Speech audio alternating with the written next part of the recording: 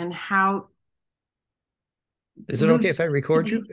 yeah, for sure. Go ahead. Go ahead. Sure. And so how lucidity is really just the first step to stabilizing that opening, right, Yes. for the amygdala so that then we can access those healing points. And like I said, it's always the connection. So what are you connecting with?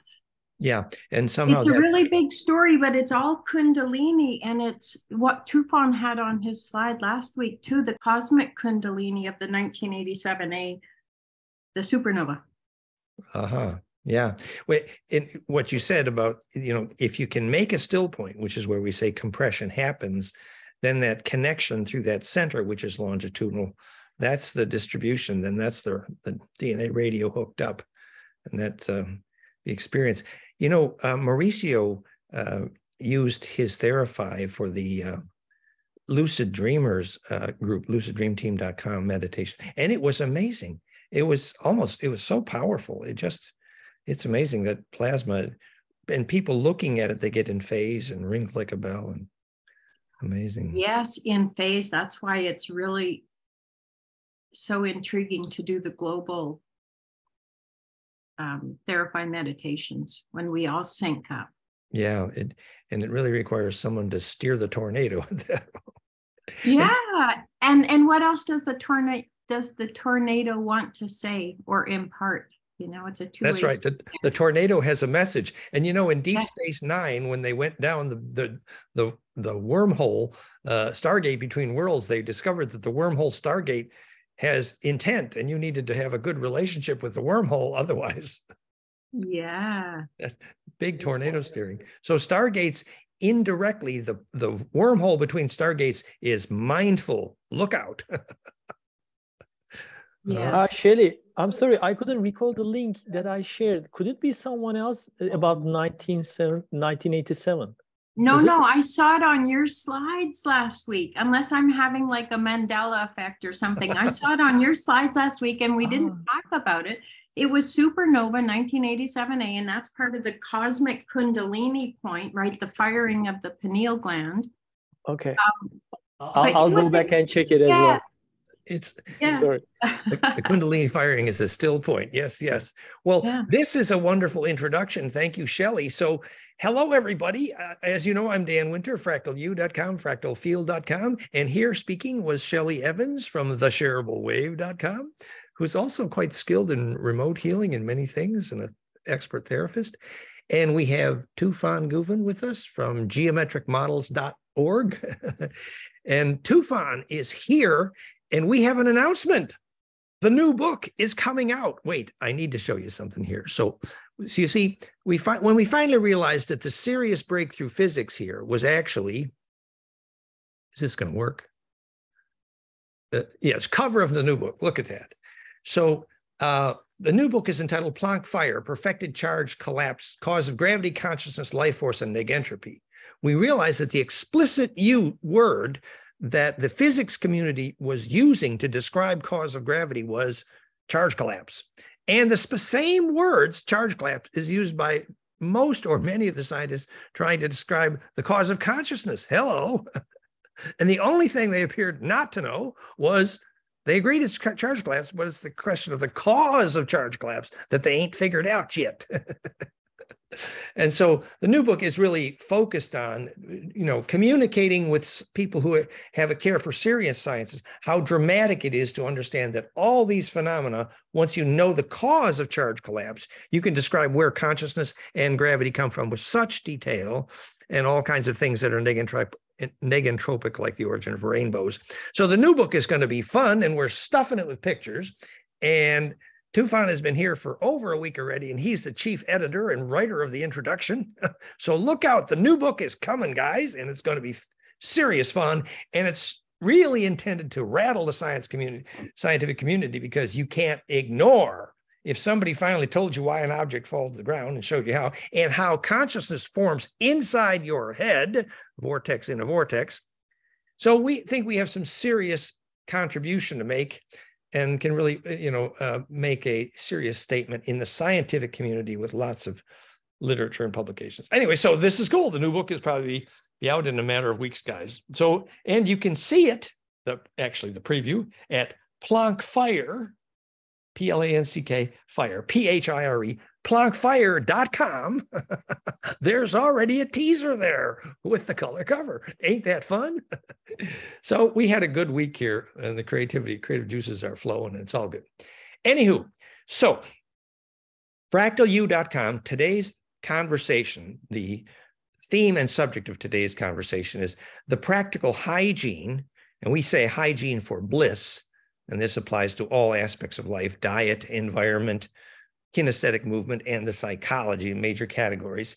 And even saying it is for bliss is too simplistic. It is, in fact, it is the diet and hygiene and practice of simply how to get a big aura. Because if you have a big aura, that means you have an immune system. That means you're probably going to be able to lucid dream.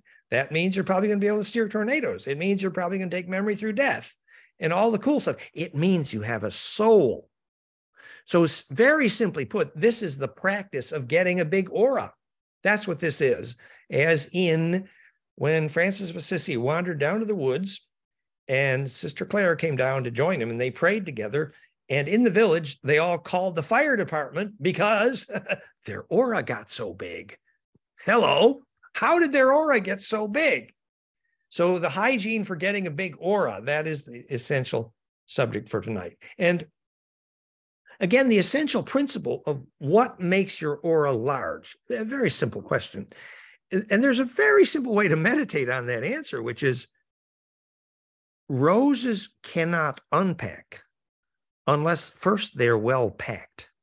It's really quite simple. So if you don't get the compression going, and this directly applies to how bliss works in your DNA. So I have another little share screen ready.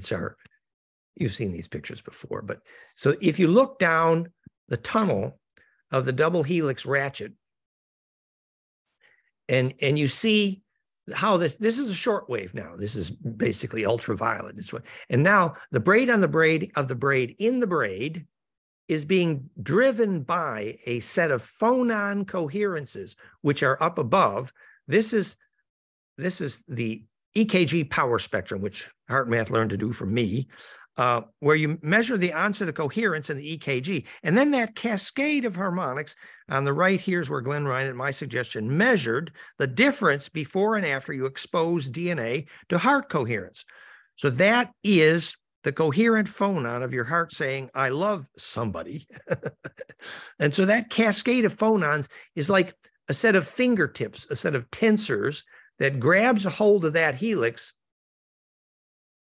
harmonic embedding, perfect nesting. The short wave embeds on the longer wave in phase if those harmonics are coherent.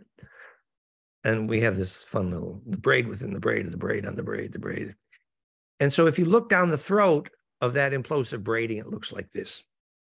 So this is what we're thinking about. This is our central metaphor.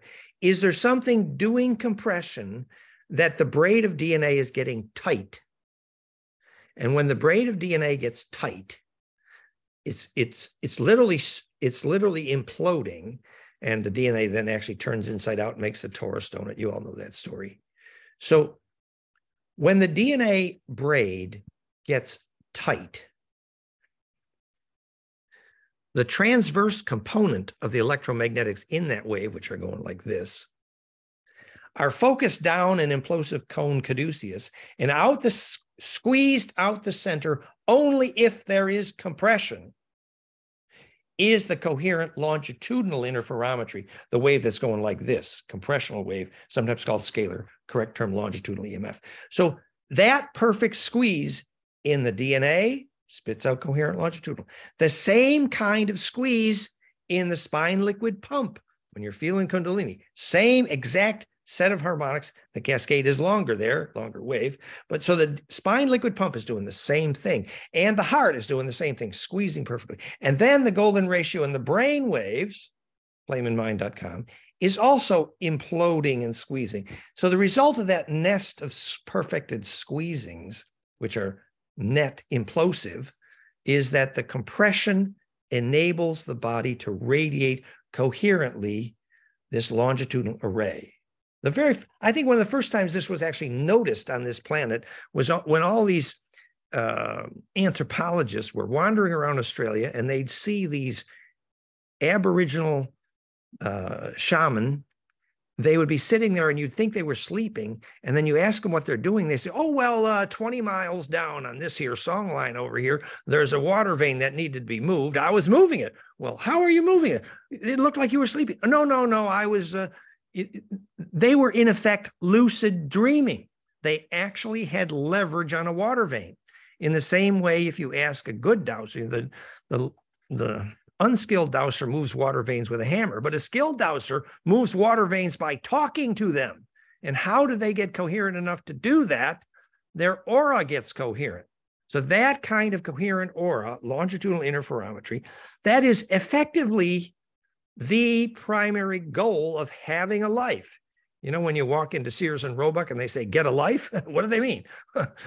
No, to get a life is to get an aura that can have an outreach. That's what it means to get a life. So it's also what it means when you say, can you raise a kid to have a soul? That is a skill that's being rapidly lost on this planet. And we have announced clearly in no uncertain terms, and that video went viral. And the physics of what is a soul is that coherence in the aura. So making that happen in the aura around your body, that is a clear and stated goal, not just of how to have bliss, how to have hygiene, how to have an immune system, how to lucid dream, how to take memory through death, how to douse. It's all about that skill of your aura getting big and coherent. That's a very specific goal. And so when we say hygiene for bliss, we mean more than just bliss. We mean the ability to cohere your aura.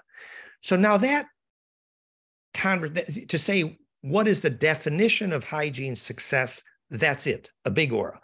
By the way, not subjective, lots of ways to measure GDV. You know, now it's called BioWell with Korotkov, is one among many ways to measure the coherence of your aura. It will predict whether you can lucid dream, and holes in your aura will predict hygiene problems, health problems very clearly. If your aura is big and symmetric, that's good. And if it ain't big and symmetric and got big holes in it, that's bad. As we say, when your kid is doing recreational drugs and you would like to suggest some hygiene, it's not subjective. Tell them, get a measurement made and you'll see the holes in the aura. The reason recreational drugs put holes in the aura is because the centripetal force gets asymmetric. In other words, oh yes, you can have a wonderful set of visions in your LSD trip, but ultimately, one part of your body got more implosive than another. And then eventually you get massive asymmetry in the centripetal force in your body, and you get big holes in the aura. My former partner, Gamati, she ran a meditation school, and she said, I said, what do most people come there for? She says, well, most of the people come here have been doing drugs too many years, and they realize, you know, that their aura is porous as a sieve. And that is a major attractor for astral parasites. As anyone with clairvoyance can tell you, as soon as they walk into any bar where they're serving lots of alcohol, what do you see? All kinds of plasma parasites. Why are they there? Because there's holes in everybody's aura. Then would this also go for digesting ormus or gold powder? Well, interesting. So the gold powder is pure atomic implosion and very powerful. The purely chemically derived gold powder with David Hudson, we had some. Eventually, we realized it was really quite dangerous. You actually having it in your aura could burn a hole in your aura. And it's very understandable because it wasn't biologically contextual. So, you know, the way the ancients would make ormes, the spice, which was called Holy Communion at that time. And by the way, Akhenaten Moses was a gold powder cook. They had relatively organic sources, and then they would bake it, and the sulfur would emerge. They had a certain shaggy algae that made the quasi-nano gold edible. So the algae was called a shaggy algae that would render the gold powder almost edible. And then you had to bake it. And it was baked like a cake, actually. And it's Chaz at Priestess Alchemy. He's very good at this. So they would bake it, and then they had these little gold powder cakes. And this is a wound white wafer. It was called Holy Communion. Well, the short answer to the question is the relatively organic sources at which Chaz is quite skilled. For example, the difference between purely chemically derived ormus versus what's called agricultural ormes, where they start with deep seawater, which is high in rhodium, iridium, emulet anyway, and then they put this massive caustic alkaline, and it will precipitate out in a milky, literally it's milking the ocean. And this milky trace mineral, which is high in rhodium, iridium, emulet, basically phase conjugate materials, will precipitate out, and this milk is fabulous for agriculture. That's an example of an organic source. Another is what's called Manatech Manalo, which is aloe derived. So it's a complicated story. But in summary, we're all looking for implosion in our food. The Chinese, they would eat a little gold foil on their cake. It was edible almost. So everybody's looking for implosion in their food. It's sort of like looking for a heart of gold and growing old. But ultimately, what you're looking for is food that's naturally implosive. And that's one of the categories of hygiene for bliss we're going to discuss anyway. Let's discuss an example of that difference. The difference between the corn that you can buy in any store today, which has been, even if it's not GMO, which it probably is, but it's certainly been monocultured for, many decades. And that DNA, after decades of monoculture, is like a child whose father's have been in jail for 20 generations. I'll tell you, that kid's going to be angry. And that DNA in that corn that you can buy in your grocery store is about as angry as it can get. And yet, the opposite of that, and I was there, thanks to Susan Ambrose, actually, who knew Grandfather Dan and all the Hopi. She had some of the Hopi blue corn meal, and I watched quite a few times, and that cornmeal would call the wind. And that cornmeal would only germinate when you sang the right song. And it was a family pet for 100 generations, just like the magnetic line across Australia is a family pet for many generations. So that was DNA that was psychoactive. And when we ate these, they call heirloom seeds, vegetables, extreme genetic diversity at my farm in Western New York, same story, I've told it many times, that those plants in that heirloom seeds, extreme genetic diverse garden next to the labyrinth, my friends decided they didn't need LSD anymore because you ate that garden food and you had visions. So that is the difference between happy DNA and unhappy DNA. So the joke was, every time you pick which veggie to eat, you whisper to it, when was the last time you experienced genetic diversity? Which is another way of saying, when was the last time your DNA was happy? So that's why it's, when you say I need to grow my own veggies, it's more than about, just eliminating the pesticides and the GMO. It's also about, are those veggies happy? Well, see, a vegetable that grows in the presence of genetic diversity actually is ensouling. It's important to recognize that genetic diversity is more than about, is this DNA different enough from that DNA? That's part of the story.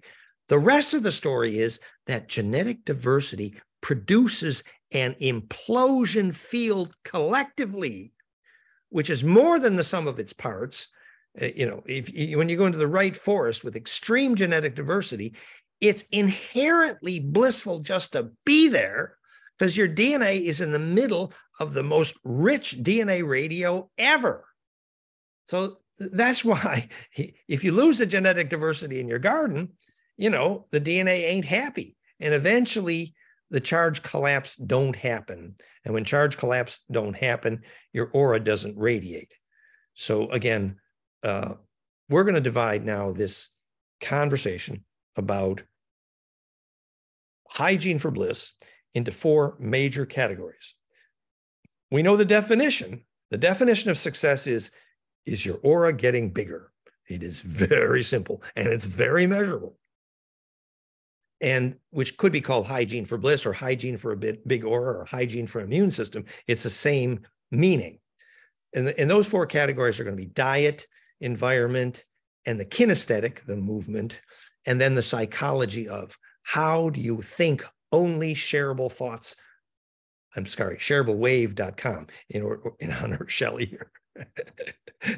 No, but it's about if you can think only pure principle continuously, like every day, you're having all these experiences. Now, if each time you have an experience, you distill that experience into, is there a pure principle which can serve the survival of everyone in that experience, and distill that experience to that pure principle and focus on that only? Every time you get to pure principle, you have what's called eureka, and your hair stands up. The reason your hair stands up is because you've imploded capacitively. It's called eureka. But actually, you've discovered the pure principle of that moment, and that you can distribute to all of DNA everywhere, called the shareablewave.com in honor of Shelley. And so that enabling of charge distribution is the psychology, meaning essentially that if you spend most of every day being angry at somebody, your aura is just plain going to collapse, because that ain't shareable. And if you die angry, it's a seriously bad news situation, because that's not compressible. So it's the compressibility of the shareable thinking, which distills the point that all of your mentation is about pure principle only. That's an introduction to the psychology of bliss. So we've touched on the diet for bliss and the psychology of bliss, to be continued. But Tufan, were there any fun questions that? Yeah, there is one question from Ajda. She says, Dan, my teen daughter is on 8-week resonance science course with Nassim Haramein. We mention your name there a lot, but Nassim never claims to know what consciousness is. Wouldn't be your definition logical to accept in the large scientific community? Well, it's true that actually, Nassim did some good work in showing the golden ratio in the cascade from Planck to the scale of the universe. He didn't extend that to a specific definition of the cause of gravity yet, but we have, and we've extended that to a cause of consciousness. In the same way, we have done the brainwave work to be able to describe very accurately what the cause of consciousness is, which is charge implosion. And it's true. I would say, our YouTube channel just went from 2 million to 3 million, and things are cooking, and our audience is growing very rapidly. So I'm pleased about that. At the same time, you're right. The general scientific community is not with us yet. But I think we have the kind of momentum where we're going to get there now. And I'm very enthused about the new book, Planck Fire, which is specifically designed to address that question, because we think it is undeniable when you see that you take Planck multiplied by exponents of golden ratio, and you get every wavelength that produces neg entropy from hydrogen to galaxies and DNA and photosynthesis. So nobody can say that isn't important, that Planck times golden ratio equals neg entropy. And that's absolutely new. It's absolutely incontrovertible. We are absolutely the original publisher of that. So I'm very optimistic that at some point very soon, that the big scientific community will no longer be able to ignore us. In the meantime, our audience is growing rapidly, and our science is becoming more compelling, and our technologies are taking off rapidly. So we are gaining momentum, and I'm happy about it. Anywho, was there another question? By the way, we had so much fun with Nassim. We sponsored him at our Budapest twice. Well, we had Budapest International Conference on Physics multiple times, and we sponsored Nassim there a couple times, and Valerie was, having fun with French with him, and then we were with him in Paris. It's a colorful, and we were very close to Elizabeth Rauscher, who was his major consultant for all of that, and that was an extremely colorful story, and we won't go there now. She claimed she did the math, and there's all these controversies, and really that's boring. But the core principle here is, we think we are able to describe electrically, very precisely, more accurately than anyone has in history, the cause of consciousness and the cause of gravity. And that's a simple, clear statement with simple, clear physics. And see Planckfire.com, and you will see all the answers very soon. Okay. Any other questions at the moment? That's all for the time being. Okay. So we were talking about the hygiene for bliss. We touched on a little bit of the diet story and a little bit of the psychology.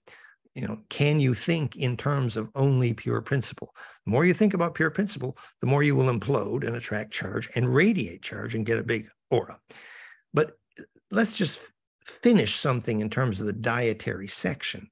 So now do you understand why DNA that has not experienced diversity becomes angry, which is what we were talking about, and what that means, how that feels? So when you eat angry DNA, for example, that corn that has been monocultured for 50 years, what you experience is mucus. And the mucus you experience when you eat monocultured, particularly grains, the mucus is your immune system saying it feels the pain. It's literally saying not self. And so it has to make mucus to make a barrier. It's the same way an autistic child after pain builds armoring. So your armoring is your mucus. Another example is, it's been claimed now that something like 90% of wheat addiction to what's in the wheat? Not glucose. Gluten. Thank you. Gluten.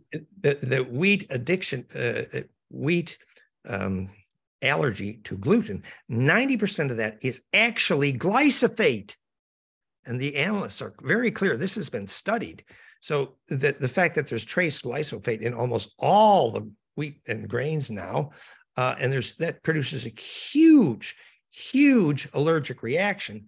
So these are some of the reasons why you really need to know where your food came from, actually. And this is all obvious, and you've all thought about that. And the genetic diversity, it's an old story. The other thing about the diet, of course, is the oil. Even, in fact, it's said now that most vegetable oils are actually not natural and not digestible, even aside from the fact that those that are synthetically produced, and oils that are produced with petroleum distillates are fatal. So probably 90 or more % of the oils in your grocery store are literally going to kill you. See the film Lorenzo's Oil about what it did to the myelin sheath. So the oils are a very tricky thing. The raw olive oil, of course, is quite good, and there's a few, but it's very tricky. And I think a little bit of the sesame oil when you need. So very great attention to oils. What else should we say in the basics? The ability to eat high quality protein without suffering mucus is getting more and more tricky. For example, that the shaman would have a lucid dream and identify which fish he was going to catch the next day before he would be willing to eat it, because he knew that fish would be willing to share its memory. And so if you didn't get permission to share the memory of the animal you were eating, the shaman knew that this was going to cause massive fractionation. So what that means in practice is that most meat means you're, of course, eating the pain of the trauma of the death of that animal, but it also means that you're then going to think and feel like that animal. And if you've ever been in a French restaurant where the French people are eating huge amounts of pork and half of them look like a pig, and I'm not saying that pigs are quite attractive in some ways, but they're thinking, you can just tell. In fact, if you eat the protein of pork, it's so similar to human proteins that your body does not reassemble it. It just sticks it right in there. So of course you end up looking, thinking, and feeling like a pig. And I don't mean to insult the pigs here. I think they're some of the most intelligent around. But the Aboriginal knew that you do not eat your relatives. And the pig is your relative. So for God's sake, and that's just the beginning. By the way, the Aboriginal knew that if you did eat your relatives, then you were more likely to be eaten by a shark, because it has to do with the smell, guys. And that's another story. So, obviously vegetarianism makes a lot of sense, with a lot of attention to getting high quality protein. And all that story about lentils and beans, et cetera. Where do you get the sprouted ones, for example? High quality grains and proteins. This is all an old story. We don't need to do this here. But the point is, so step A is recognize the critical nature of diet. This means that you need to learn how to cleanse, as Valerie is saying, every day, and you need to learn how to fast occasionally, and you need to know how to keep a high metabolism. In fact, I think we'll do that section next, which is the kinesthetics of bliss hygiene. Before going there, would you like to take a couple of questions? Sure. Yep. All right. So can you elaborate on how LSD creates holes in the aura? Well, LSD is reducing the threshold of the synaptic gap spark ignition. So in other words, your synaptic gaps are likely to fire more densely. And that means that you will get more lightning inside your head, which means you can make inner pictures easier. And in fact, inside your head will then form a hologram easier of what's outside your head. So, when you're on LSD, you can more easily actually see the longitudinal interferometry of your environment. You'll probably see the ghosts and all kinds of cool stuff. So you'll have a great show. Minor little detail is that your aura, your brain waves, the firing density in the synaptic cortex having been raised, you have attracted more charge there, and that will create implosion in that one part of your brain for a short time, which will then decrease the ability of your aura to be symmetric.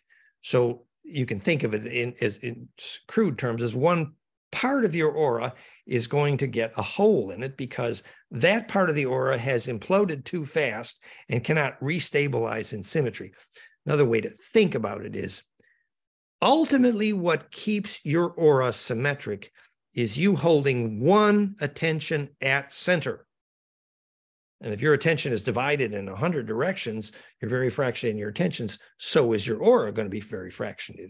But to be able to hold one pointedness in your attention, this is not going to do well after drugs. And it's very clear. Anyone who's ever done too much marijuana as a kid knows for sure. Oh, yes, you can think fast, but oh no, can you hold one thought? Absolutely not. So if you can't hold one thought, that means ultimately your aura is not going to remain symmetric because you can't implode symmetrically to one point. So literally you lose one pointedness. That's a very simple way to describe the problem of drug addictions, basically. Anyway, next question. Terry asks, how much does one's energetic practice help? For instance, I have always assumed that the reason why LSD weakens one's aura is because you chemically boost yourself into insights that you have not energetically or spiritually prepared for. And then you can't regain those same insights again without LSD, or sometimes even with it.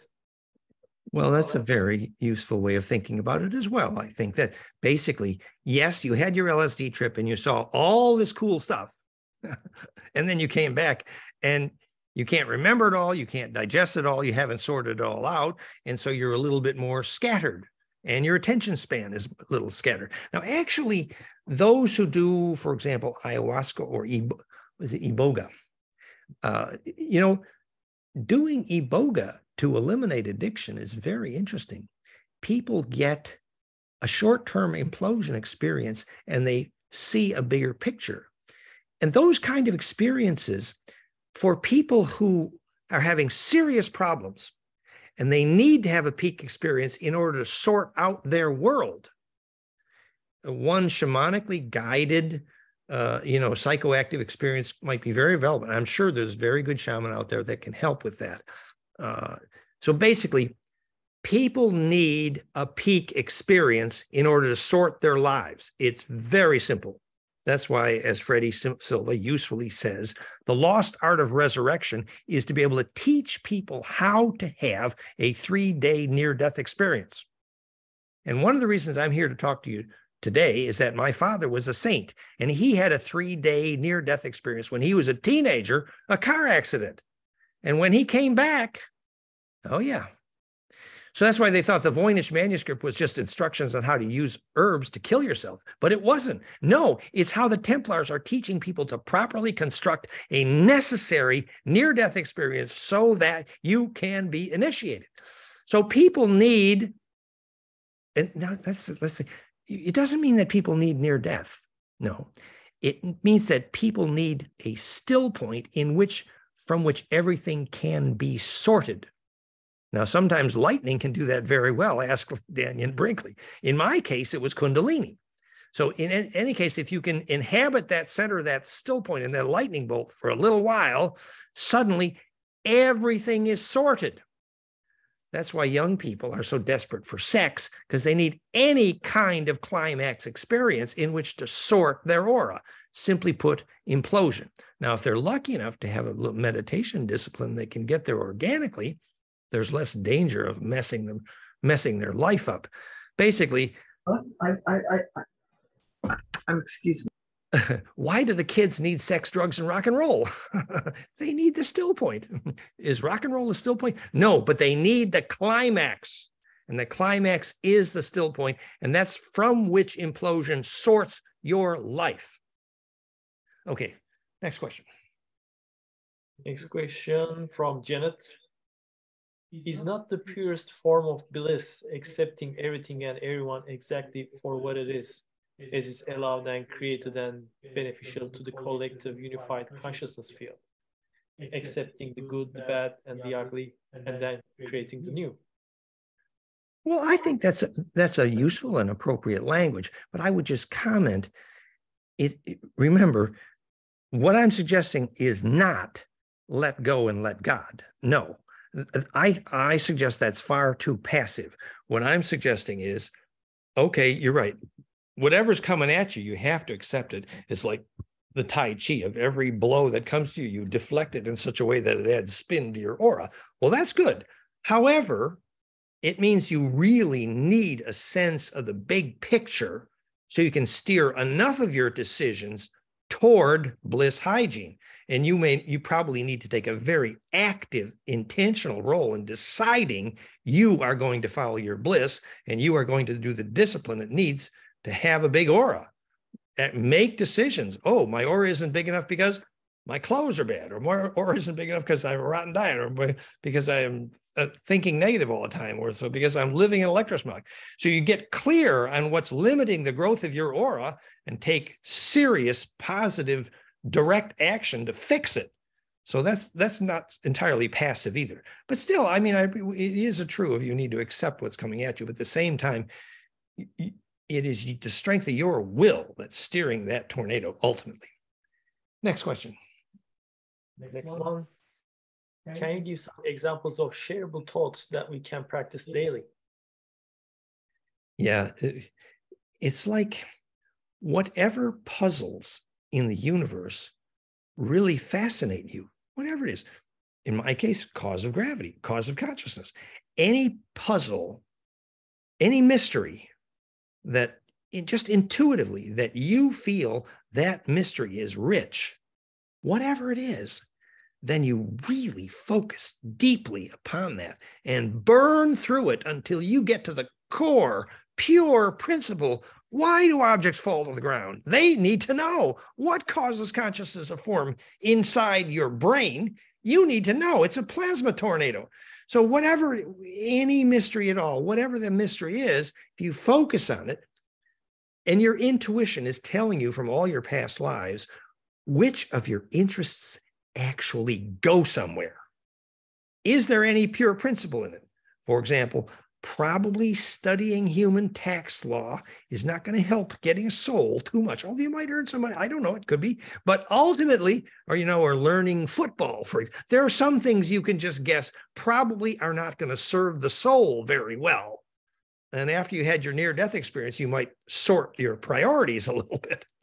So, thinking about pure principle, or another way of thinking, you're having tea at a coffee shop and you see an argument between two lovers and you're at a distance, but then you begin to sense deeply what was at the root, the deep, deep root of that argument. And you embed yourself and you feel deeply both sides of the argument. And it's why they say Shakespeare was about alchemy, because if you consume the perspective, you see from one perspective and then the other, the cue box of Shakespeare theater. And then at the end, you feel everyone as if they're oneness, you feel their intentions from both sides. And then you feel the pain of all parties involved deeply. You deeply feel the pain of both sides of the war so well that you can steer that tornado from within. That's how they say the shaman steers the tornado. The shaman steered the tornado because once he felt what the pain of the tornado was, and the pain of the tornado is whatever is causing its charge to bleed. So that when the tornado passes over a metal building, its charge bleeds. So the tornado experiences a metal city as pain, quite literally. Pain is only defined by fractality, that's bleeding compression and therefore bleeding charge. It's the only definition of pain. So if you could feel that deeply enough, suddenly the tornado falls in love with you and follows you around like puppy. That's the old story. So feeling the pain so deeply of all the parties in a conflict, that's an example of pure principle. And then you feel where the pain came from. It could be 10 generations ago. But by feeling it so deeply, the empathy grows. That's why the more bliss you have, not only does your DNA braid and you can feel dowsing lines at a distance. And by the way, I'm getting kind of good at that. The other day, we were walking up the hill and this lady has a very dry farm. And the farm is big. I couldn't douse the whole farm, but I just asked and I felt did like a 180 and I could feel the direction where the magnetic cross is. Where can we make rain here? So I became better at feeling magnetism at a distance as a result, of decades of Kundalini and bliss. So that's what happens. And then all those magnetic lines are happy to talk to you. So that's an example of feeling the pure principle in situation. You're so relaxed, you're so conductive that everything has a voice. Any other questions? Regarding the pure principle, is it possible that the Eureka moment can happen where something seems to be true and the pure principle in the moment, but then later turns out false? Well, chances are, if your hair stood up, your biology benefited from the implosion. But it's true that, first you think you got to the pure principle, and then you realize you got 100 more layers to go. Still, you're on the path, and that's when you realize that the issue of digesting a lifetime of memory in such a way that it will go through death. And you then realize that what determines that is literally compressibility, why you see your whole life in a flash at the moment of death, Heinrich Kluge form constants. So the principle was compressibility. And once you discovered that and feel very deeply what compressibility is, then you know why anger is not compressible, does not implode well. It's not a shareable wave because at the center of compression is perfected distribution. And anger, if you happen to know the Centix waveform, is 1/7. It's actually destructive wave interference. It don't compress at all. It means simply that you haven't experienced deeply enough the inner mindset of the person who you think hurt you. In other words, if you understood so well why this guy is hammering a nail into Jesus, why was that Roman hammering a nail into Jesus? I think Jesus actually knew and forgave him. So this is the process of such deep empathy. And so that after that, there was no anger. Ooh. That means you could die well even the next day. Anywho, all right. So maybe we should move on with is that okay? Sure, but there's one more about the pure principle. Maybe just let's cover that as well. Is this okay? Sure. How does one take and transmute specifically evaluation of perceived negative aura into pure principles and positive, understanding both sides of the argument? Are we not here to feel the pain and help and transform and transmute the energy of even those that can't see, therefore inhibiting the purest form of principle, the real shareable way? It's true. So there are some people whose pain and anger you recognize that you are the right person to be helping them. And that's a real category and very appropriate. As your intuition gets sharper, you begin to realize that actually the number of people that you can seriously directly help could be quite limited for many very practical reasons. So your intuition gets much better at picking out those for whom your help will make the highest leverage difference.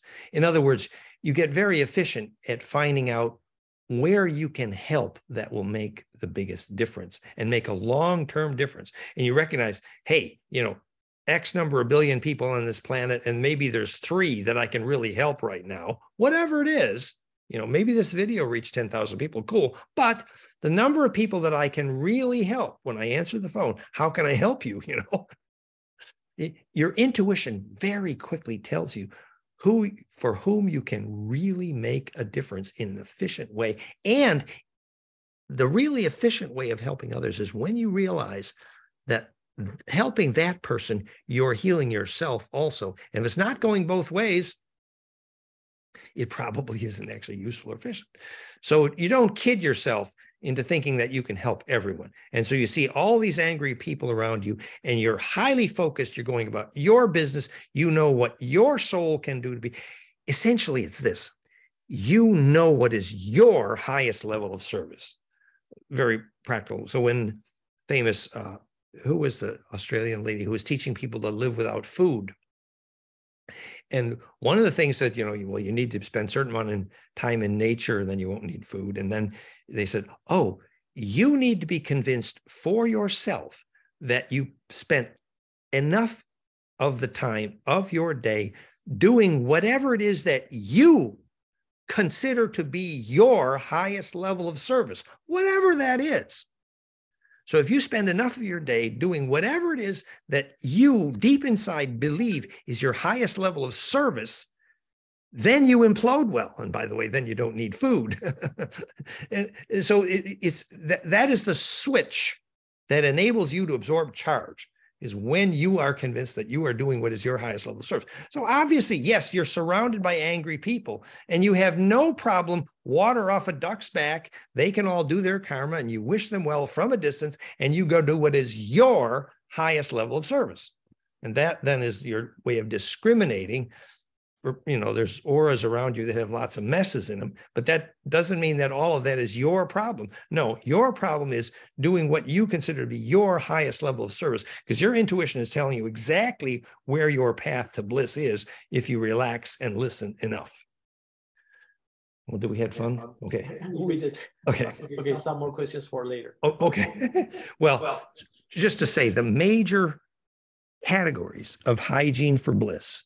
We talked about diet only a little bit, not much. And by the way, the whole conversation about hygiene for bliss is the central subject of my second book, Ecstasy, Implosion, Secret Science of Ecstasy and Immortality, PDF at goldenmean.info/conscious kids. So the whole book is hygiene for bliss, these conversations. So we did a little bit about diet. We did a little bit about the psychology of how you think thoughts that enable your aura to grow.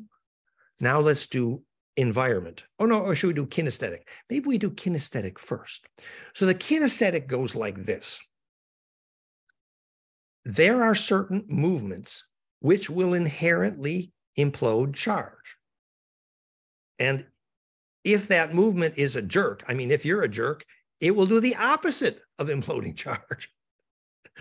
It's called the quality of grace. So, you could even do this. If you did this where the rate at which you make a spiral slows down gradually, so you reach the still point. Now, if you did that right, let's do it again. I'm making a spiral from the long end. Here's the center now. Slow down. There. Now, if I reached the center of that spiral, having de-accelerated contiguously correctly, then when I reached the end of that spiral, the tip of my finger started to tingle. Now, the reason the tip of my finger started to tingle at that moment was implosive capacitance. That's called the quality of grace. And if you make a jerk motion, your tip of your finger loses charge. So that difference, literally implosive capacitance, is the physics of the quality of grace. So Sister Mary Nunn said, approach the communion rail with the quality of grace. What did she mean electrically? It meant that you move in this way like a Sufi dance, where the quality of attention inhabits your every movement. And this is the way you move all day, every day. It means probably there are no jerky movements. It means probably there is a certain symmetry in the spiral geometry of grace, whether it's Tai Chi or eurythmy or the sacred gymnastics or, Carlos Castaneda's tensegrity movements. We taught all of those years ago. But it's a simple physics that recognizing there is a geometry of movement which will be capacitively implosive. Another category of that is, for example, the physics of mudra, that if you hold your fingers like this, the segments here, 1, 2, 3, 4, 5, no, 1, 2, 3, 4, 5. The segments are more pent. So when you hold your fingers like this, the microwave, and I do mean microwave, and the adenosine diphosphate will be more pent and implosive. And you will feel a tendency to accelerate metabolism in your hand. Now, if you were to do the opposite like this, which is much more hex, the microwave will destructively interfere, stabilize, just like a hex will, a snowflake. And therefore, you will feel a slight slowing down of metabolic rate. Now, that's just the beginning of a hint of the clue of the physics of mudra. That basically the microwave radiance, which is, it's the ATP, that's how you measure Kundalini in the microwave. It's fun stuff. So the physics of mudra is another introduction to the physics of the kinesthetics of bliss, that essentially you're always radiating this high frequency stuff. Are you doing it implosively? And this is an introduction then that, they say, you have baraka. Look at me and I will redeem you. What did the guru mean?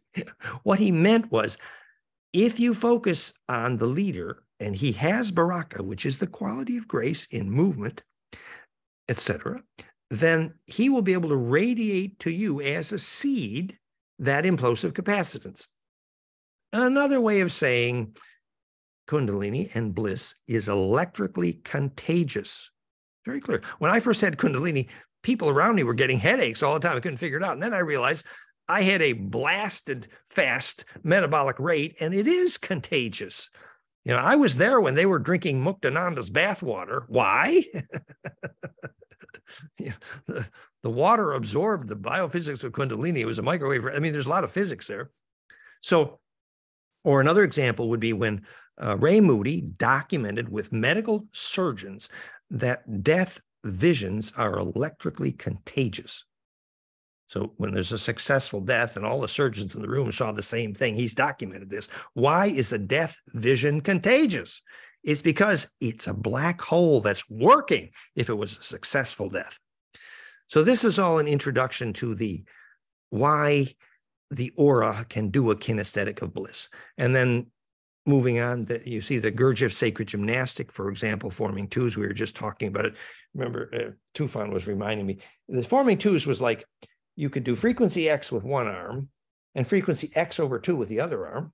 And then you were doing frequency X over 4 with your leg and X over 8 with your other leg. You were holding 8 harmonics in your attention at the same time. And by the way, if you can do that, the bandwidth of your attention increases.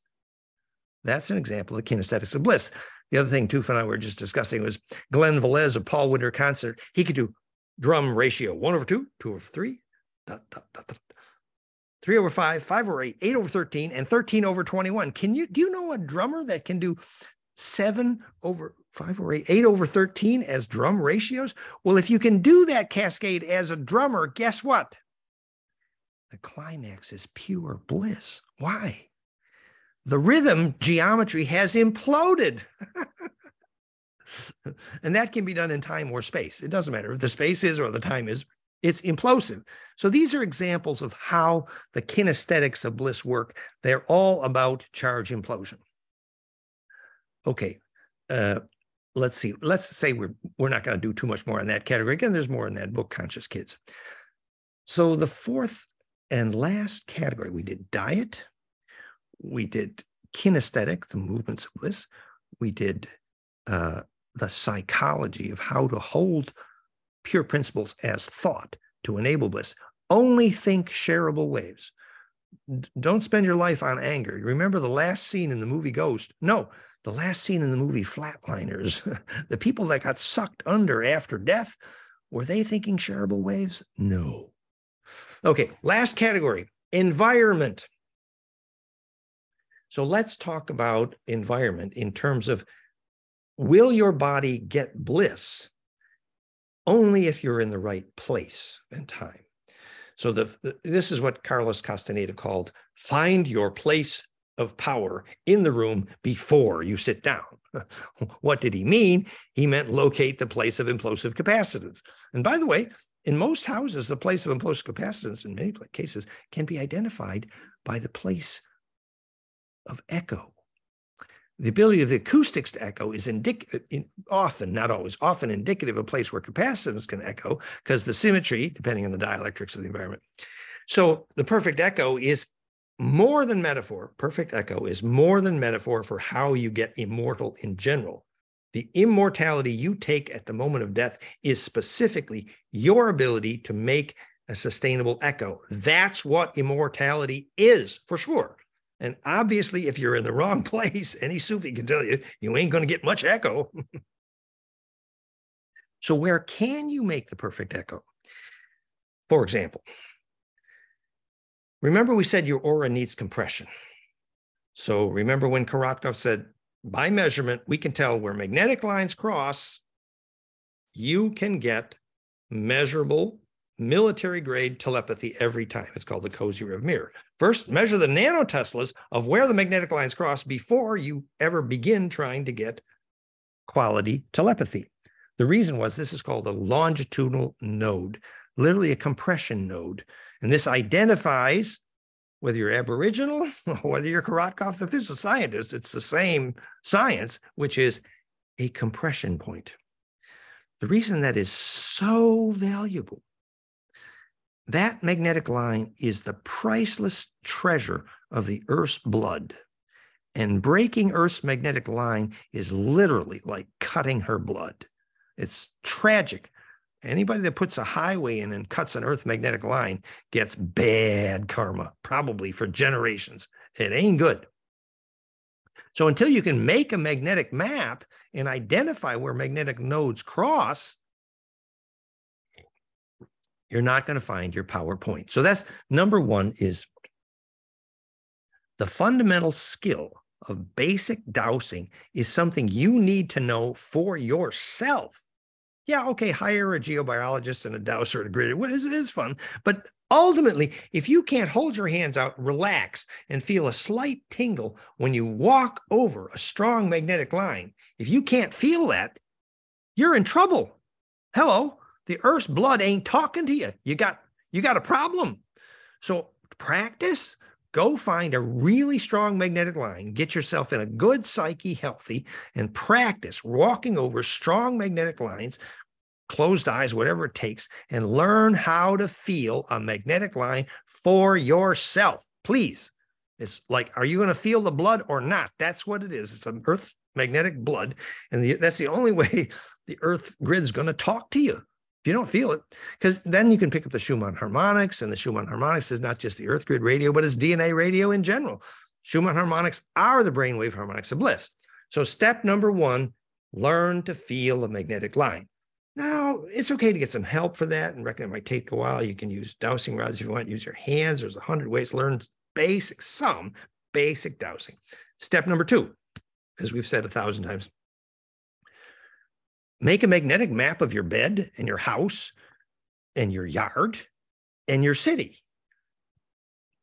And rearrange all of them to look like a rose, and then you're done. Well, it just means that You know, Prague, as we said, the Prague's magnetic map is literally a rose, and it attracts money and tourists because, and the reason Prague's magnetic map is a rose is because that's a meteoritic caldera. And the meteor was super dielectric, just like the cobblestone. And that made a fabulous rose-like magnetic map. So essentially, and now there's a village in Bohemia where the mayor decided he was going to color code all of the town's magnetic lines in the sidewalks. Do you think those kids are going to learn something when they step over each magnetic line and see that it's color-coded in print on the sidewalks? The living blood of Earth's magnetism is visibly mapped on every road and sidewalk in the village. Hello, that's transformative, man. Now the kids know where to go, where to stand, where to find their bliss, where to find their telepathy. So this is the beginning that you locate the compression points in the Earth's magnetic grid array. And it's true that the Schumann harmonics will not enter most buildings because most buildings are full of metal and the wrong dielectric. But a healthy building will allow the Schumann harmonic to breathe through the building. High dielectric materials, which are biologic material. And this is Biologic Architecture 101, bioarchitects.net, and goldenmean.info/architecture, the complete curriculum. But it's basically, since we now know which building by measurement will cause a seed to grow in a child, we can accurately advise by measurement which architect should get paid. It's that simple. And that idea is spreading fast, guys. Our bioarchitects group, thanks to Juan Schlosser, they get these multi-million-dollar temple contracts in India now. Hello. Even the Indian gurus are recognizing, oh, sacred space is physics. They're putting lotus geometry, biologic materials up, huge temples in India, and they've learned the physics of how to build temples. And it's about nothing other than charge implosion. That's what a temple is. Nothing. No other definition has any meaning, actually, because it's the only way to make bliss and seeds germinate and kids grow. Anywho, so on a practical level, just to finish this subject to environment, though, the issue of electrosmog is obviously huge. We really need desperately, urgently, to teach our kids how dangerous things like Wi-Fi and Bluetooth are. People who live their life with Bluetooth in their ears, I tell you, even our Flame in Mind, I will admit, we use Bluetooth for a few minutes, but then we shut it off. That Bluetooth is a very sharp square wave, which is profoundly disturbing to aura and bliss. Absolutely. And we feel rolling waves of nausea the moment Wi-Fi is turned on in this house. We put it outside and we rewired everything to use Ethernet. It's necessary. It's critical. It's survival related. And do not let your kids go to school with Wi-Fi. It's horrible. It will not just affect lucid dreaming or, the local caves down the hill here. People are coming out of those caves with bliss. And then the day they installed Wi-Fi in those caves, absolute nausea. I'll give you another example. We were teaching in Geneva, and one day we had guest teachers. So we had 4 or 5 teachers in the front of the classroom, and everybody had their laptop plugged in. So now you got 5 computer transformers in the front of the classroom, and we had witnesses. Every lady in the whole front row, that whole group, lost ability to digest anything. So 5 computer transformers in the front of the room, and everybody's getting nausea, and nobody can digest anything in the front rows. What's the physics here?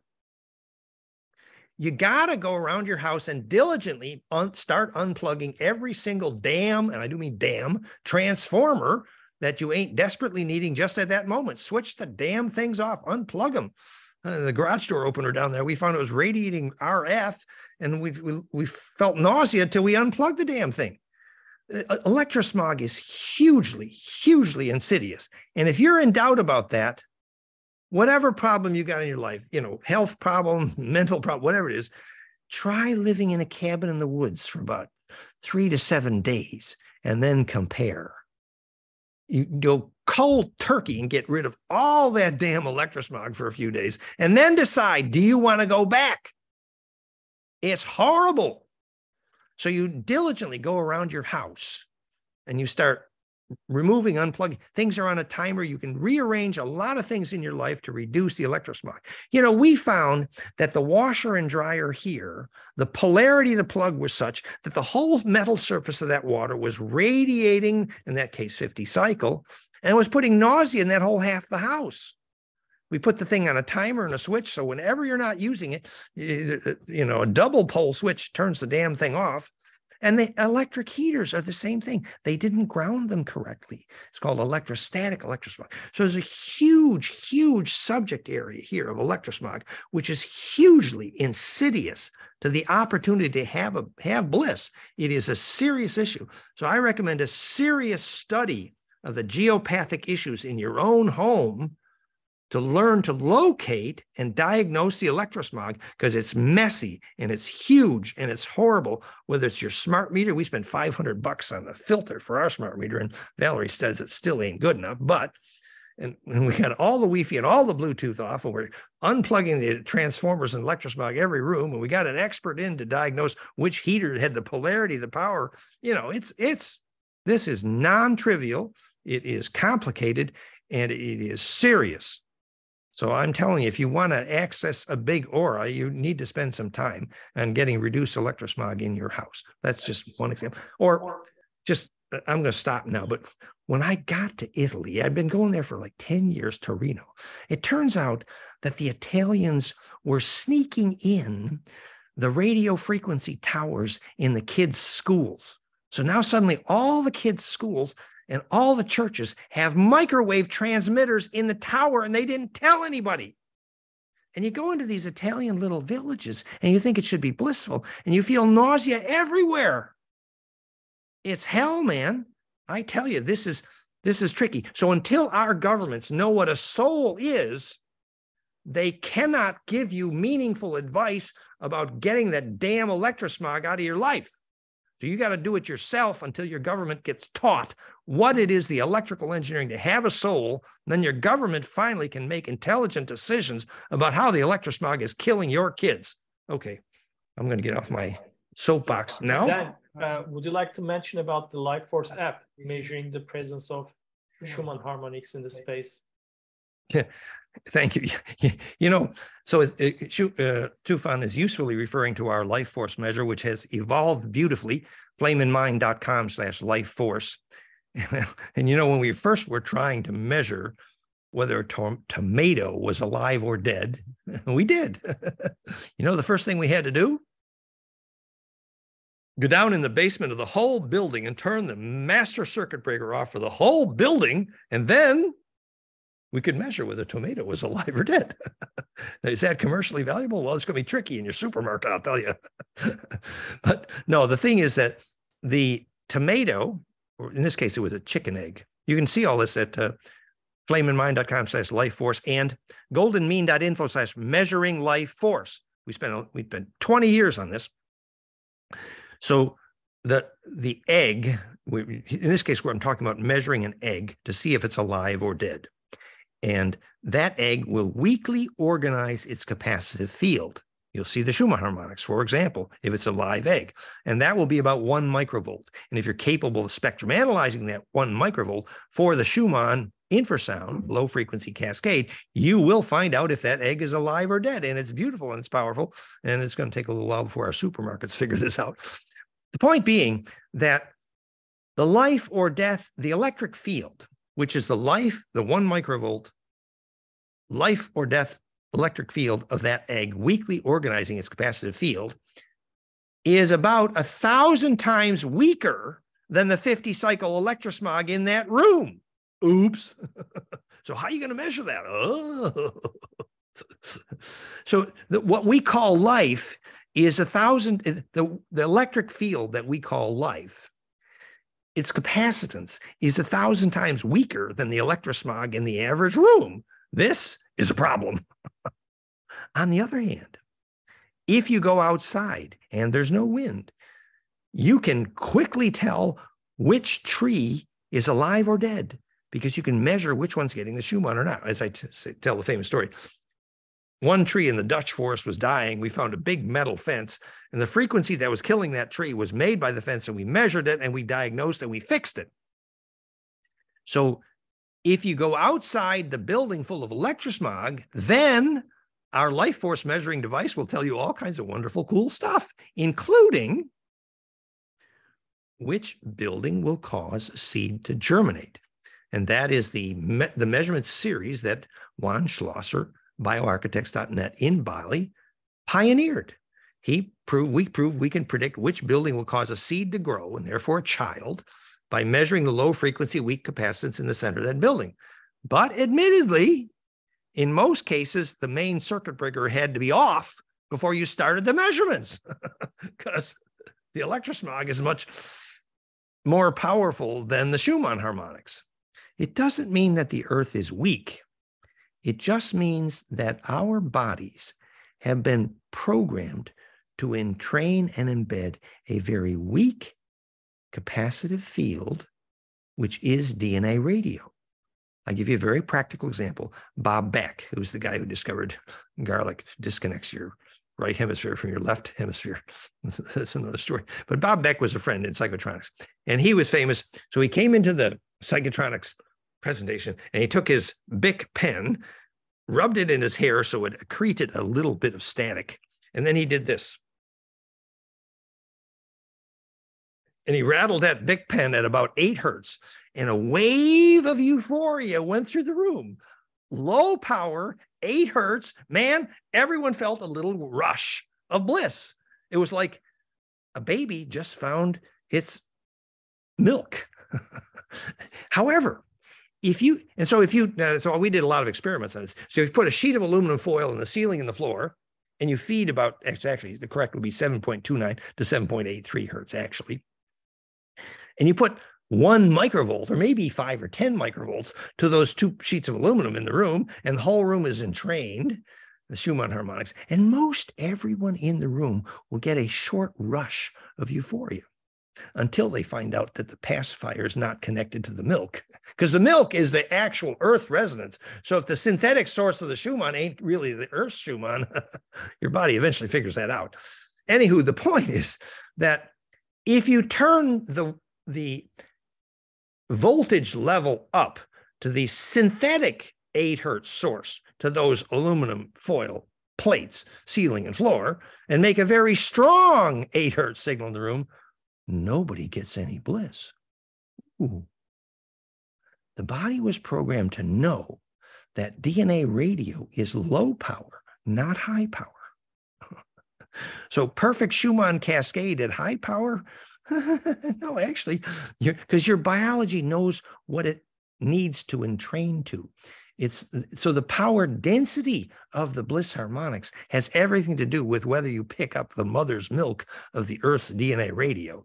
And by the way, the Schumann harmonics, perfect phase conjugate to Planck, exactly the same as the alpha beta brainwave harmonics for bliss, flameandmind.com. There's a reason that phase conjugate infrasound cascade is identical for brainwave bliss and Schumann harmonics. That's pure DNA radio implosion physics.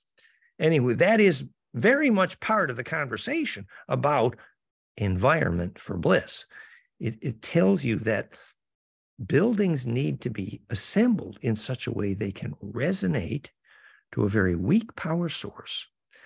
The original design, Hermes, those pyramids, the pyramid was called a Hummer, and the pyramid height to diameter with base being golden ratio would then implode the low frequency power of the Schumann cascade. It was called the Hummer, and it's called a phase conjugate pump wave, and that would drive a longitudinal into the Earth grid at the longitudinal node called effective global wireless power. And that's how the pyramids did it, and that's why they were called the Hummer.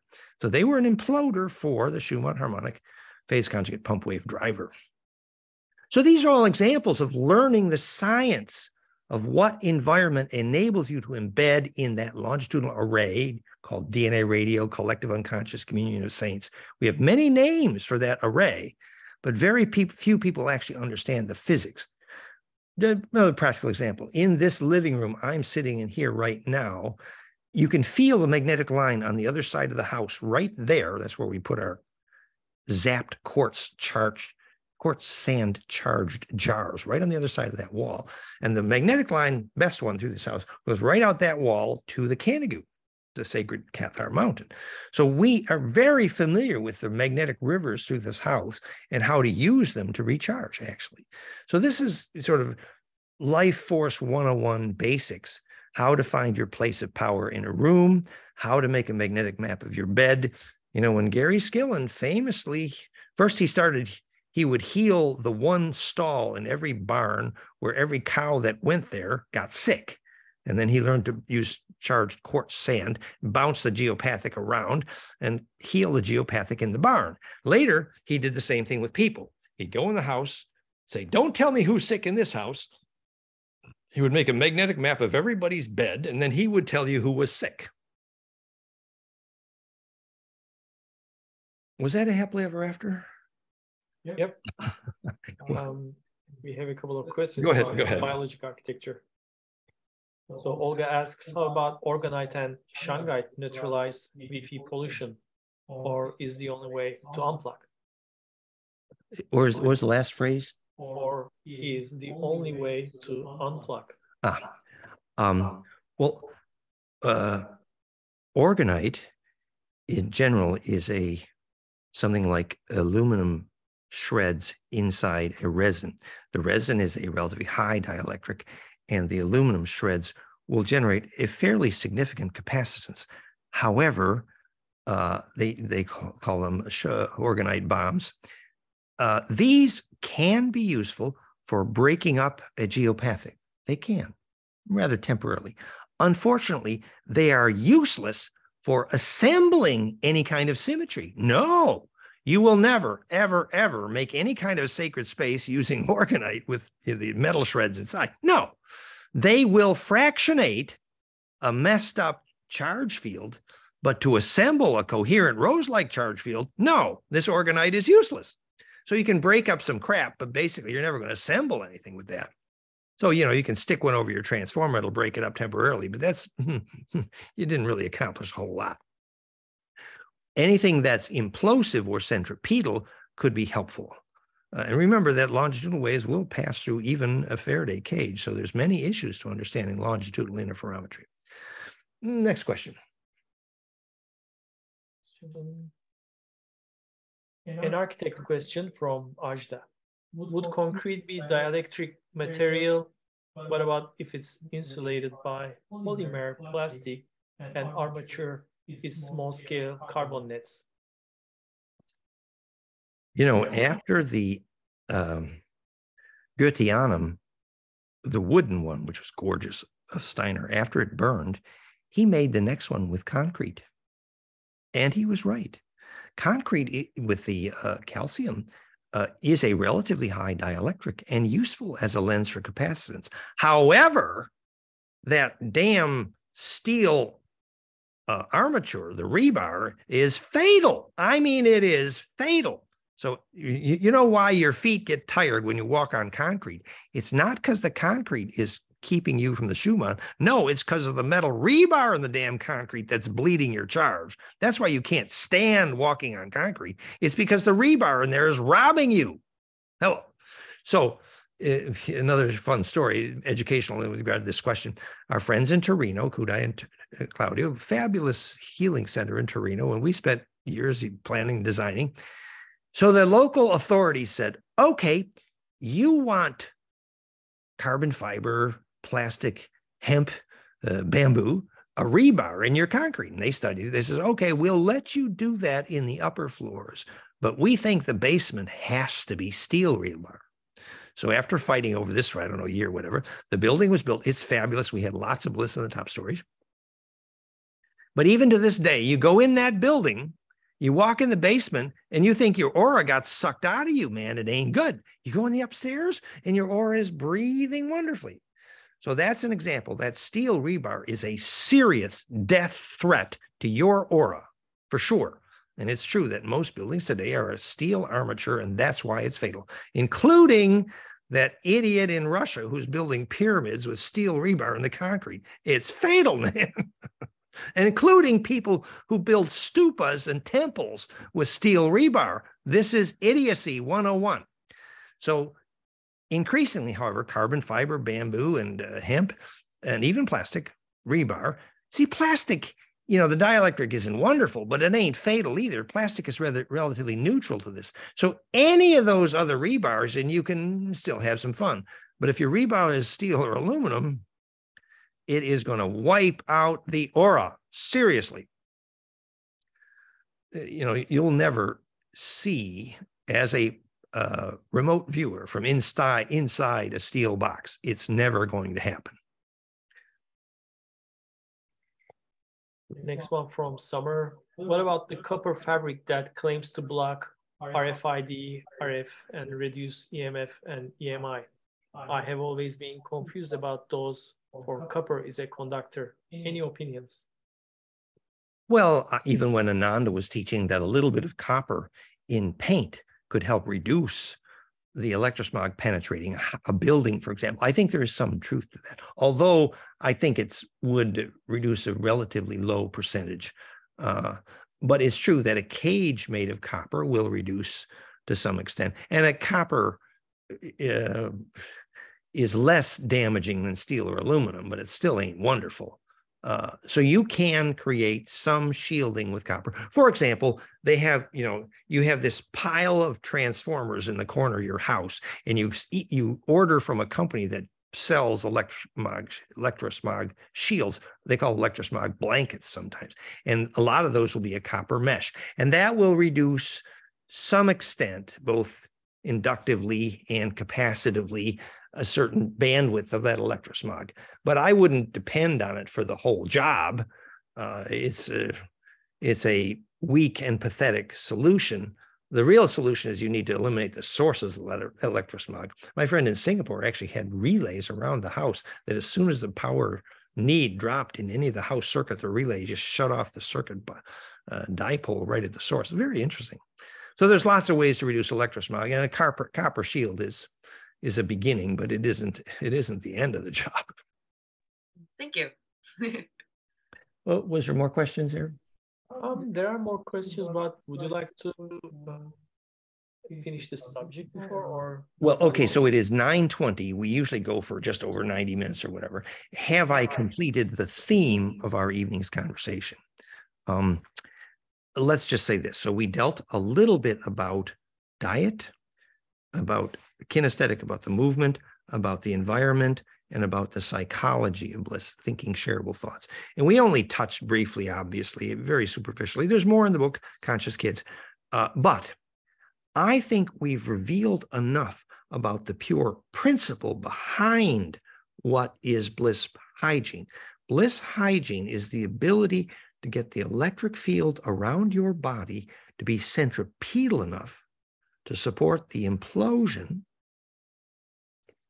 braiding DNA, imploding heart harmonics, imploding brainwave harmonics, that centripetal force eventually starts allowing your aura to radiate coherently. They say go into the next dimension, that's a golden ratio, will show up in the number of harmonics in that field, called harmonic inclusiveness, goldenmean.info/holarchy, which simply is another way of saying medically the fastest way to find out the health of your immune system is to measure the harmonic inclusiveness in your heart, actually HRV, heart rate variability. The reason harmonic inclusiveness measures health in general quickly, ithrive.com, ithrve.com, is because harmonic inclusiveness means, have you invited the maximum number of harmonics into your aura? Literally the physics of compassion, literally the physics of immune health. The healthy heart is a fractal heart, fractal in the sense that when the maximum number of harmonics can be contained in one oscillator called fractality, that defines immune health because it defines compression success. So if your heart rate has settled into one frequency only, and you measure that, it means you're about to die. If your heart rate is very harmonic inclusiveness, usually a young person, that means you've got a lot of immune health left. So it means literally, to be healthy, you will need radical heart rate variability every day. And we simply do that every day. We say, oh, it's my heart rate variability time. And you go out and do anything that gets your heart rate really high at least once a day, or functionally you're toast, actually, because your heart rate variability is going to narrow and eventually your immune system is going to collapse. So heart rate variability is urgent. And I would say one more comment about that, since I worked with Irving Dardig making waves for years, where I knew him anyway. You know, he medically documented when the Olympic athletes used to go out and they would exercise high heart rate, and then they would stop. So the graph of their heart rate looked like a square. And every single time that athlete would get a heart attack and die, literally. So, you know, if the athlete exercises in a way, very low heart rate, very high heart rate, and then stop, that's a square wave. That is a recipe for death. He measured it, heart attacks all over the place among the athletes, because it's the opposite of harmonic inclusiveness.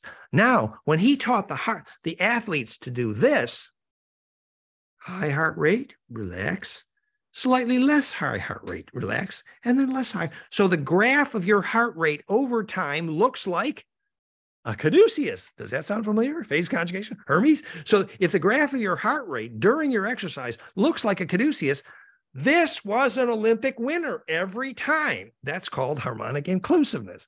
So when you think about how you want the graph of your heart rate to look after your exercise, visualize a caduceus. So your heart rate gets really high, as high as you can. And then your next time is 0.618 as high. And so you're scheduling your workout in such a way that at the end of that time, it looks like a caduceus. And by the way, there's a breathing exercise that fits that perfectly. So this is an example of fractality, harmonic inclusiveness, and literally the implosion of charge in the exercise routine. So and all of that, by the way, is at goldenmean.info/holarchy, where we talk about this harmonic inclusiveness and immune health. So do we have the happily ever after? Well, at least you should have some clues about the generalized principle of what allows your aura to get dense and implode. And soon you should find yourself increasingly able to lucid dream, which indicates, you know, the soul is evolving and you will take something at death. And that's a seriously useful physics. Okay. Okay, we had 7, 8 questions. Whatever, let's do a few for fun. All right. Janet asks, is the solution for rebar within the concrete to create electrical grounding the entire embedded rebar into the earth through rods connected to it and embedded into the earth, therefore grounding the entire slab on grade concrete foundation areas, similar to the electrical panel ground rods? And continuation, the UFER ground is an electrical earth grounding method developed during World War II. It uses a concrete and encased electrode to improve grounding in dry areas. The question of grounding is profound and useful, and the book Earthing answers many of those questions. It is true, the quality of the ground has everything to do with usefulness. And conventionally, the quality of ground is measured. You drive in the ground rod and you measure the number of ohms of resistance between that ground and a perfect ground, quote unquote, perfect ground. And that measurement of the ohms of resistance tells you whether you have a quality ground rod. And in dry areas, it's true, it's harder to get a good quality ground rod. All that being said, however, the steel in the armature in that rebar, even if it's grounded well, is going to prevent your aura from breathing through it. Absolutely. So improving the grounding is a very, very limited solution to the problem of capacitance in buildings. Essentially, it means the reason your building wants high biologic material, which is high dielectric material, which means more fractal molecularly, is because that high dielectric means capacitance can breathe efficiently, which means your aura can breathe efficiently. Grandma could go through the roof because, in her lucid dream, because the building is made of biologic materials. If grandma's in a steel building cage, she won't die well. Hello? And ground rods are not going to fix that problem. Sorry, it ain't going to happen. Grounding does help. But see, the thing is, It's the people that need the grounding, and they need the grounding directly to the earth in order to gain the context richness. So about 90% of health problems probably do go away if you can walk barefoot enough on nature. And that's what the book Earthing explains very well. And grounding the rebar in your building is going to help slightly, but it's not going to solve the problem of your aura being able to get the DNA radio living in the Schumann harmonics, because that ain't going to make it into that building. Theo asks, it seems to me like Dan have visited Damanhur community in Italy. My question is, was there a temple made with metal bars as well? It seems to me from the pictures I saw there. Yeah, I hate to say something unpopular, but Damanhur has their problems. They called it Celtic circus, which is old psychotronics. And I mean old psychotronics. They're doing something wonderful today at Damanhur. They're experimenting with tree communication and spectrum analysis of trees and tree music, and that's wonderful. But their underground temple was a nightmare for metal and terrible place for bliss. I mean, they didn't get it right at all. Excuse me. It's a metal nasty mess. And our friends, I have to say this very gently, but our friends, real experts here in South France, who went to Damanhur, saw all kinds of astral hygiene messes everywhere. And I'm sorry, Damanhur, they're trying, but the science, no. As close as they can come to science, they're trying. You know, I think they're very noble. And there's some very sweet people, but deep understanding of the actual geophysics and geobiology, oh, well, I think they'll get there. But no, the underground temple at Damanhur is full of metal and it ain't pretty. That's my humble opinion. Can you please elaborate on the comment about Bob Beck and garlic? When we were flying through Santiago 3 times one year, and Valerie diligently interviewed the airline pilot about, did you know that if you ate garlic, your response time is so bad that you shouldn't be a pilot? She's right. It's called sattvic food. And so they won't let you eat garlic. Well, what Bob Beck actually measured, and I knew him fairly well, but I wasn't there when he made the measurement. But he was doing brainwave studies, and he discovered that every time his subjects came back from Italian lunch, suddenly there was no connection between their right and left hemisphere brainwaves. And he replicated that study. So it's very clear, a significant amount of garlic will measurably electrically disconnect your right from your left hemisphere. That's absolutely measured, well documented, well proved. It's incontrovertible. I'm sorry to the Italians if they don't like this, but it's physics. Now, the reason the garlic disconnects the right and left hemisphere probably has to do with that little poison green thing in the center and other things. But the chemistry is clear. So yes, garlic may be helpful for many diseases. However, there's a serious problem in that it disconnects your brainwaves, and that's been measured. And Bob Beck published on this, and it's in the literature, and it fits the Indian tradition of sattvic food. Actually, they won't eat both onion and garlic. Now, the onion question is more complicated and more subtle, perhaps. But yes, garlic is a serious problem for brainwave coherence. It's well known and well measured, and we avoid it carefully, and I recommend you do as well. Dustin asks, so terrified frequencies are not serving an entrainment type of effect as Schumann, but the wave dynamics are creating a type of organizing effect which influences the resonance with the body? Well, the Therify infrasound is the idealized Schumann and brainwave harmonics. That's what it is. That perfected Schumann and perfected brainwave cascade is exactly what the Therify infrasound modulating the megahertz subcarrier and the optical, that the modulation is Schumann.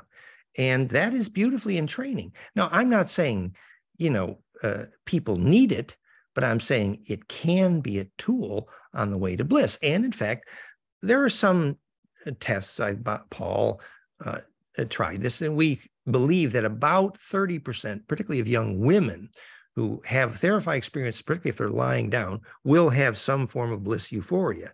And we know exactly the physics, DNA radio gets hooked to the Schumann. That's what it is. The same way that same exact wave shape, which we claim is the world's most powerful bliss binaural induction, audio induction frequency, fed in the headphones called Flame and Sound at flameandmind.com. The world's most powerful bliss-inducing bliss binaural audio is exactly what we're driving the Therify with, precisely. And we're driving at least five different devices right now with it. Therify, Quantify, plasmafire.com, 5vibes.com, and there's two more coming soon. And are they fun? Piezofire.com. Check it out. Oh my God, we're going to have more fun with that. But it's all perfect implosion sound. And so that implosive infrasound, which is what drives the pyramids as well, by the way, is psychokinetically powerful. It's pure implosion sound, and it's pure entrainment. And if you relax into it, it can serve you beautifully. I'm not saying you need it. I'm not saying you need any gadget, but I'm saying it's a tool that can be used well. Okay, next one from Ajda. The explosive capacitance must be, in our case, the tingling feeling in the different parts of our bodies during the reconnective healing. But why was then measured that more people facilitating on one person limits the effectiveness of the reconnective healing frequencies, while one-on-one is the best? I'm not sure I understood the question well, but let me give an example that might be relevant. When we were in that room where we're measuring live blood cell results from Therify implosive plasma, and we have about 70 to 80% of people had a dramatic declumping effect in their live blood cell trials after Therify. And that's all the live blood cell pictures at therify.net. We interviewed those who did not get the declumping in their blood cells. And the ones who did not have the dramatic effect were ones who said they did not achieve deep relaxation, actually. And then we asked more questions, and we found out that the ones where there were other people in the room dramatically reduced their ability to relax, actually. And so Therify works good if there's lovers and there's been tantra. But if there are people that don't know each other well, for example, could not lucid dream together, then actually the bliss experience is not as effective. So it's true in that sense that one-on-one was better, actually. I'm not sure I addressed the question, but I think so. Thank you. So human frequency plus frequencies only in harmony creates the bliss, creates the life force, creates the non-destructive wave collapse compression. Got it? Thank you, Dan. Dustin adds to the previous question. Okay. It's all about charge collapse, exactly. Summer asks, what's your opinion upon aura for those whom have such an overpowered mind naturally, where they are non-stop thinking unless they use marijuana? Example being, one has an overactive mind and the effects of marijuana quiets and calms the mind and nerves. Would it still then cause holes within the aura, or could it possibly help those gain the calmness to heal those holes? Yeah, maybe that's a bit of a complicated question. And I'm not claiming to be the expert on this, but intuitively, while it has been replicably measured that frequent marijuana use, particularly among young people, dramatically reduces attention span. That we can say with certainty from research. So we know that frequent marijuana use, particularly among young people, they will lose attention span. That is predictable, that's measurable. Now, when you're saying if someone has an overactive mind, will the marijuana smooth it out? Well, the marijuana enables the person to achieve a short-term euphoria. That's true. Does it enable them to achieve a long-term attention balance? No, absolutely not.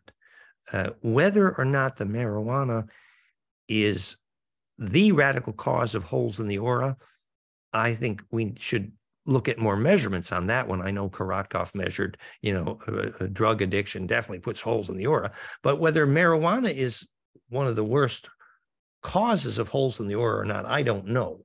I would hypothesize, however, that in the long term, a porous aura would result from long-term marijuana use in most cases. It's particularly dangerous, obviously, for young people. And whether marijuana helps someone whose mind is too active, I would suggest that most any form of yoga meditation therapy, which is specifically designed to get the active mind to focus on center, on pure principle, which ultimately is stillness. This is when the active mind becomes implosive, and literally the relaxation links it with the heart and creates a centering force. And marijuana is absolutely no substitute for that, in my view. Now, I'm not saying that, medical marijuana for all kinds of pain issues isn't useful. And there's all kinds of young people who have serious health problems who've been helped by medical marijuana. We have to recognize that's real. But at the same time, the extensive literature proving that young people using marijuana too much lose attention span, that is dramatic and serious. Thank you. What are the top up to 5 exercises, rituals, mantras, and or meditational techniques that promote maximum harmonic inclusiveness? What are the exercises that? What are the top exercises, let's say? Well, I would look at the sequence of breath exercises. For example, you start with a caduceus breathing, and then you start with a Mayer wave, 5-second and 10-second breath. The Mayer wave is the most important resonance frequency of the blood, and the HRV LF component, the most important, the only thing heart math calls heart coherence. So the breath exercises are a great place to start with there. A caduceus fire breath, followed by a 10-second Mayer wave breath. These are excellent ways. Even the therapied people say a 10-second, 5-second in, 5-second out. Mayer wave breath is a beautiful way to start most trance sessions, therapy sessions, bliss. That's a beautiful. So breathing techniques would be a good start. And then the other would really try the Dardic, plan your exercise so that your heart rate goes up and down like a caduceus instead of like a square. That's a beautiful, beautiful thing. Heart rate variability is essentially your heart feels safe enough to relax. In general, that's going to mean that it's going to be much more variable and fractal in your heart harmonics if you're able to exercise in nature and not in the big city, or at least in the middle of the city. It's very similar. It's Jasmine teaching people to live without food. Step one is spend a big chunk of your day in nature. Why? Because you can implode there. It's very simple. So, heart rate variability exercise has everything to do with environment as well. And if you have the privilege of exercising in sacred space, that's primo. Last question from Air Creed Harry. Do you know about 7-day darkroom experiment to activate DMT? Yeah, our Italian group spent time with who wrote the book on Tantra in Bali? It was so the schools teaching darkroom meditation did a lot of work on this, and they did good work. So it is true that somewhere around 3 to 6 days in a totally dark environment will produce a melatonin rush at the end. It's true. And that melatonin rush will be at least a temporary form of clairvoyance in many, many cases. And that's true. Now, it was the elder brother story, the Kogi, that first talked about, they have these young people, they raise them for years in caves with no light. And it's true. Many of them became clairvoyant, actually. Now, I have friends from Berlin, actually, who, did these exercises. And eventually these people were deathly afraid of any light getting in the building because they were busy building their bliss. Well, this took it a little bit far. The fact is that you don't need long-term darkroom experience to develop some clairvoyance, but it is a legitimate way to get some melatonin rush and thus clairvoyance. Clairvoyance, remember, is longitudinal coherence prehension. That's what it is. And to get there, well, yes, the melatonin rush at the end of a week-long darkroom experience, it's a way to get there. Whether it's the best way, I don't think so. Whether it's useful for some people, it probably is. And darkroom, the mamas of the Kogi who did that are incredibly profound. However, I don't think that kind of activity is balanced or appropriate in most modern settings. And I don't think teaching people to spend a lot of time in a darkroom is the best use of their time, just to have a little bit of bliss rush. But for one taste of clairvoyance, in some cases, it's very useful. Thank you for answering all the questions and giving us your beautiful insight then. Well, whether that was happily ever after, I'm not sure. But hopefully we have some more clues this evening on specifically what is the science behind a generalized hygiene for bliss, the quality of grace. Remember, this transcends all spiritual traditions. All the spiritual traditions were all beautiful, and what links them is science. And when we can see the science behind all the spiritual traditions, then we have a shot at oneness, plus the end of religion wars. So that's one of the many reasons why it's useful to understand the science behind bliss hygiene. So thank you very much. I'm Dan Winter, fractalu.com, and we thank Tufan Guven, geometricmodels.org, and Shelley from the shareablewave.com, and all the wonderful friends who joined us this evening. And then would you like to announce next week's topic? I forgot what next week's topic is. No, next week's topic was the tour of memory is down memory lane. Let me look. Yes, here it is. I have it. So next week's topic is serious physics of our Star Trek future. So I'm going to be dealing again with warp, impulse, stargates, portals, and dimensions, really talking about the technology of a Stargate future and how understanding that can empower our technologies together. And that would include warp, impulse drive, and zero-point energy devices and medbeds and the physics behind them. That's next week, April 9th. Okay, thank you. That was the Happily Ever After. Have a good night, everybody. Thanks for coming. Thank you, Dan. Bye, everyone. Bye. Blessings. Thank you. Good Bye, night. Summer. Thank Bye, you. Dan. Blessings. Bye, Bye, Melissa. Thanks all for coming. We had some fun. Bye-bye. Bye.